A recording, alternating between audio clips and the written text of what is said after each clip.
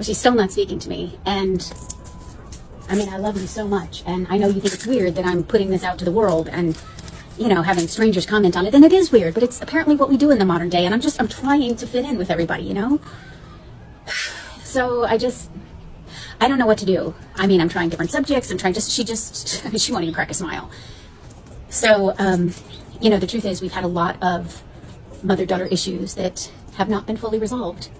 And I'm realizing that I think that goes even deeper than I had first thought. And my mom is not into this idea, but I know she loves me. So I think she'll give it a try. I hope.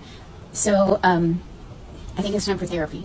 I think that's the next step, and just try to unravel these issues between us and, you know, find that healthy dynamic again. So I guess I'll update you on that too. I mean, we have so much going on. We have, you know, this vacation. We have her visiting me. I'm trying to share my life with her.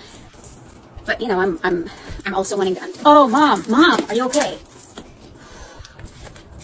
That keeps happening too. Like, her equilibrium is just fucked right now. And I'm not sure what's up with that. I mean, you know, we made a deal with the gods and we're here for all this modern medicine, and yet still she's just not quite right. So,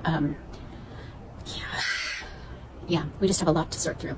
So thanks for your support. And, yeah, there will be more updates soon.